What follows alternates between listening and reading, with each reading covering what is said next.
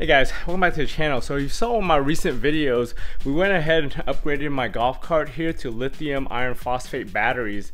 During that install, I was trying to put in my gauge for the amps and to monitor the batteries, but I ran into a little bit of hiccup, so I had to do that on a separate video. So on today's video, we're gonna go ahead and put in this new battery meter. This is a more advanced battery meter than your cheap like $10 ones that you find on Amazon. So stay tuned.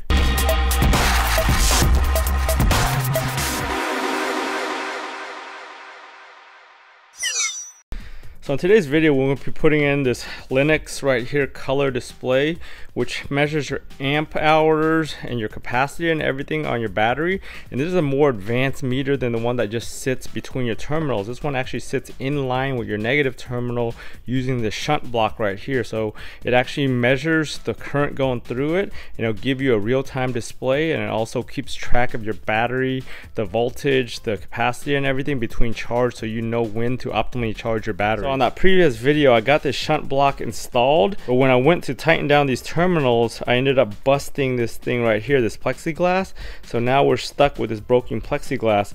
I'm gonna go ahead and just go return this to the original seller since they sent me a replacement, and this thing will go back to them after I'm done with this install.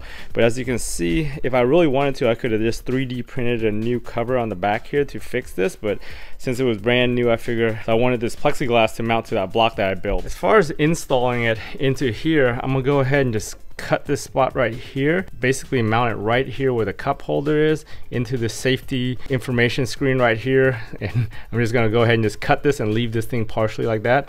Or I don't know if I should just do it in the middle. Maybe I think the middle might be a better spot for it, but either way, I'm just gonna mount it to this little panel right here. As far as just install of this block, it's pretty basic. You basically just mount it to the backboard there, and then you put the battery side negative onto here, and then the cart side negative onto the other side, so it sits in series with it. In addition, all it needs is a battery positive to this terminal right here on the left to the positive of this guy, and it knows when it's on and when it's off and when it's drawing battery and current. So that's what all you have to do right here, and then you run that plug right here to that screen up front, and that's pretty much about it. So last time I had that problem of actually trying to tighten this thing down with this thing in the plexiglass, and once that pressure on the plexiglass was too much, it just ended up snapping. So what I'm going to do is actually remove these 4 screws right here that hold the plexiglass to the actual PCB, tighten that thing down, and then put the plexiglass on afterwards. That way I'm sure my wires are all bolted down nice and tight, and then we don't break this thing. So I took that plexiglass off. So the first thing I gotta do is tighten down this cable right here, which is for the battery side. So this thing connects to the battery lead, and then the other side connects to the actual cart. I'm about to tighten the cart one over there, and then just bring all this stuff back over there near the cart and tighten it down over there. So I tightened this thing down as much as I could off the plexiglass. So now I'm going over here. This cable right here is the ground wire for the voltage converter right here. So I'm going to connect that. I gave it a little bit more slack than I had last time, so I have to actually put the cart ground onto here and tighten that down as much as I can before I do that plexiglass side.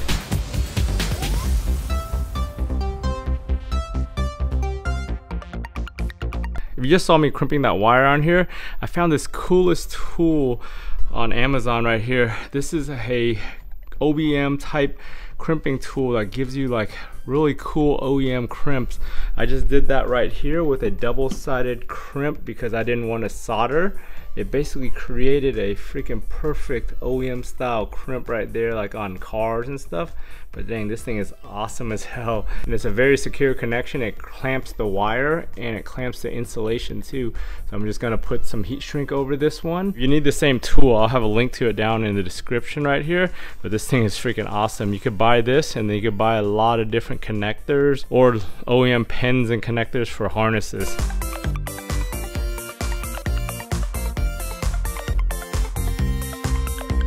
Got that baby in there, connected up to the battery, connected the power right here, which I had already set that up before on my last install. I connected the ground right here for the converter right here. This is the 36 to 12 volt converter. If you guys haven't seen my install of this lithium iron phosphate setup right here, go check out the video right up here in the link above, and also at the end of this video, so you can actually see what I did on here, this whole setup.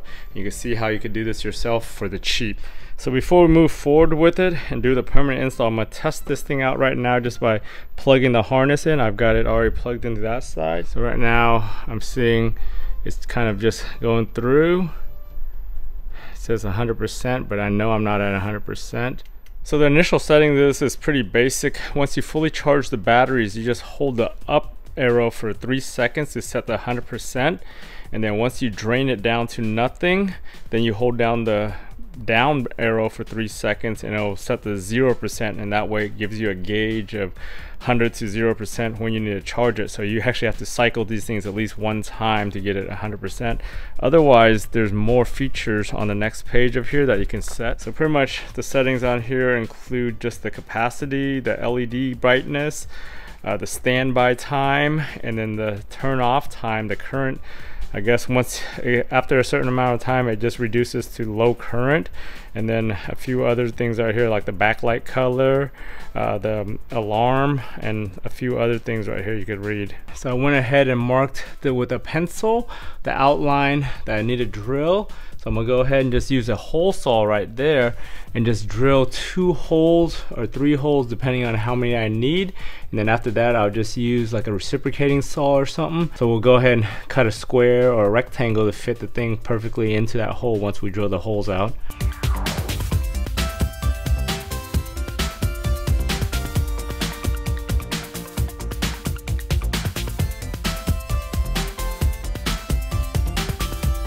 Using a reciprocating saw and the hole saw made quick work of this hole. The fine tuning and trying to get it perfect around the edges is what's going to take a while. I'm about to go get a file and just work the file and just get this thing straight.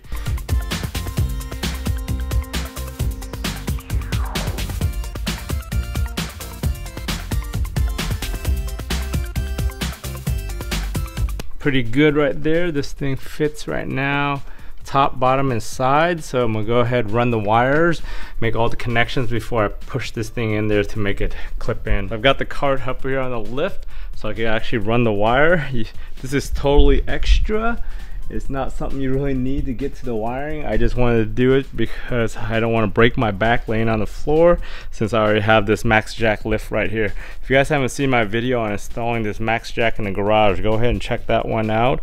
I'll have a link at the end of the video and up in the corner right now. But yeah, this thing comes in handy with all my car work and all my do-it-yourself work. See, I've got this loom right here. This is where the factory harness, I'm gonna go ahead and just run that harness through that loom all the way back there into the shunt thing, and then we'll go ahead and finish this up. So the other side, the hole was too hard to get the wire through, so I actually found another hole right here. It's just the opposite, same punched hole, but on the opposite side that we can go ahead and fish it through. So I'm just gonna run the wire across.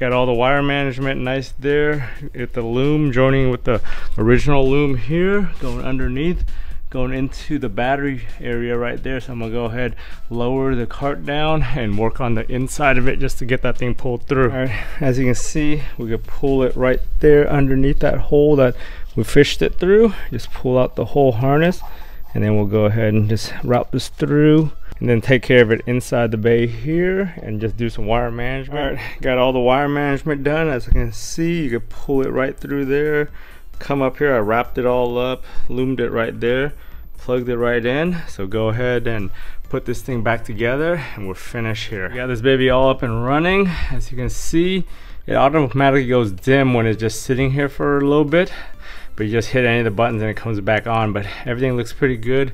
Once I do a full charge and a full drain, I'll go ahead and set those 2 options. As far as the display and all that, I'll play with that using the instructions just to get everything dialed in the way I like it.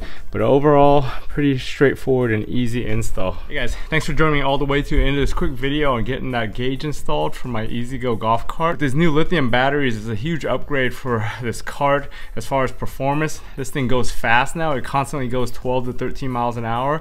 The off the line acceleration is great, and I'm not worried about this thing running out of batteries anymore. I've gone like 3 or 4 days without charging this thing, and it's ran perfectly fine. So now with this gauge, I can gauge when the battery actually goes down all the way, and then I'll know exactly when to charge. Anyways, if you guys found this video useful, give it a thumbs up. If you haven't subscribed to the channel, go ahead and subscribe to the channel to stay on top of all my different DIY videos. Remember guys, for all these different projects, if I can do it, you guys can do it. I want to thank you for watching, and I'll talk to you guys next time.